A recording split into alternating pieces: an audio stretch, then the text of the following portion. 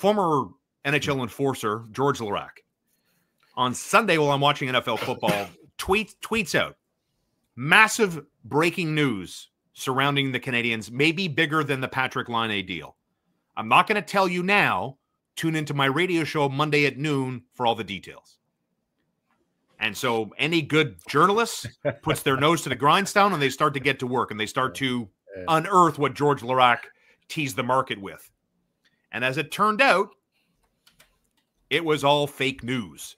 The source told George Laraque, apparently via photo evidence, that Gerard Gallant was seen at a Toronto restaurant with Kent Hughes and Martin St. Louis. But as it turned out, the rumor mill went cuckoo bananas. And right away it was, no. That wasn't Gerard Gallant. That was Adam Nicholas, the development coach for the Montreal Canadiens, who, by the way, is 39 years young. Not a very complimentary observation from whoever the source was. And then quickly, here's where I'm fascinated, and I'm dying to know your perspective on this. Once the news hit the fan that George Laraque reported that Hughes and St. Louis were having lunch, dinner, cocktails, cappuccinos with Gerard Gallant, within 30 minutes of the news breaking, Ken Hughes was telling Alexandre Pratt, Guillaume Lefrançois from La Presse in Montreal that, are you ready for this?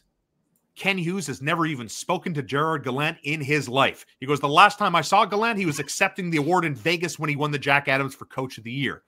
Dude, the organization within 30 minutes completely put bullets in every aspect of that report. So here's my question. How did they do that so quickly? Why did they do that so quickly? Is that just good PR getting ahead of this? And that's where the Canadiens are? Or did they get ahead of this because they know George is reporting the truth and they want to shoot it down? Like, I'm fascinated by the Canadiens, how quickly, Eric, they handled this George Laraque rumor. Oh, I know when I heard, when I read about it, so they were in a restaurant. Yeah, that right away I said to myself, that makes no sense. Because so you're the Montreal Canadiens, you're looking to add an assistant coach or make a switch behind the bench, with the St. Louis apparently being on board. So you'll have that discussion in a restaurant.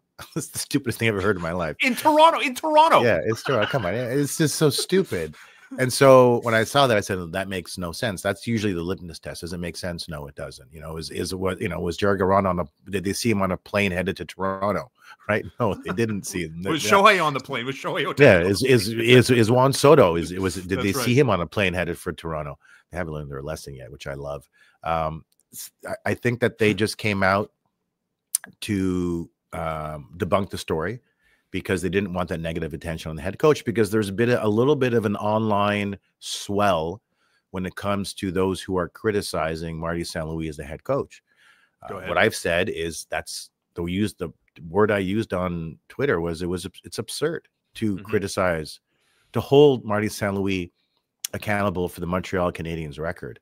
They're not good. It's not because of coaching. They're not good because of roster construction, full stop. Watch other teams. Right. There's this danger as sports fans. When you become very familiar with your own team, sometimes you have a tendency of overvaluing your team by virtue of familiarity. It happens. And I think it's happening here with the Canadiens. Watch other teams. You will see a difference by way of the visible eye. But no, I don't think they were looking to I don't think the story was remotely true. I thought it was, get technical with you, I thought it was stupid. Respectfully. Yeah. Like, where were they? They would have to go to like Lima, Peru to pull something like having Ken Hughes and Gerard Gallant and Martin St. Louis at any Toronto restaurant. Like, it's preposterous. Any restaurant. Hey guys, let's meet about a Montreal Canadiens coaching change in a public venue.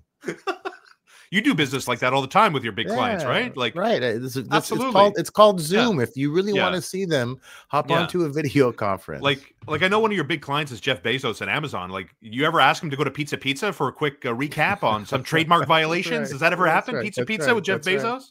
No, it doesn't happen that way. He's more of a Gabriel's kind of guy. Yeah. If I lived in Ottawa, I would get that, but I don't. You would know that, or I guess, hey, is Pizza Donini still around? I used to order. From Oh my God, I love that commercial so much. Pizza Donini is not around. Pizza Donini, I want a pizza and I want it now. It was really good pizza at the time, at least. But you like the exchange as you get older. You grew up in Côte Saint-Luc. I did at the time, but I was a child. Please, what was Pizza Delight? But you're not a Hebrew. All the Hebes went to Pizza Delight. No, where did you guys ordered go? From Pendelli's. Pendelli's Pizza on Côte Saint-Luc Road. That was really good. Would your dad like Pendelli's? Because your dad called the shot. I would imagine we're ordering pizza. It's not like, Eric, what's your opinion? It's like, I'm ordering pizza. No, we called the shots because we never really saw our parents. We're part of that generation where our parents would reintroduce themselves to us every couple of weeks. So you're tight with your nanny still? How's that work?